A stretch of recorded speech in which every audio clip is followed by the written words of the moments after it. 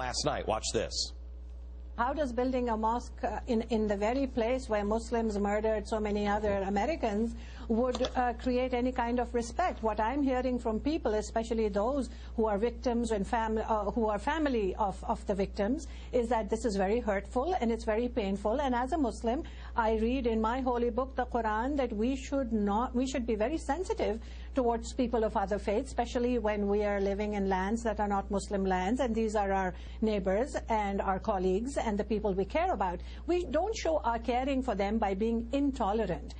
Building a mosque or a place of worship in the particular spot across the street from Ground Zero is a slap in the face of all Americans. I can't begin to imagine how they would even conceive an idea that building a mosque there, which is an exclusive place of prayer for Muslims, would in any way build tolerance and respect.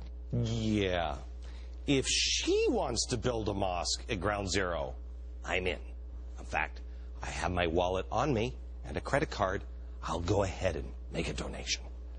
You see, there are moderate Muslims. She's obviously one of them.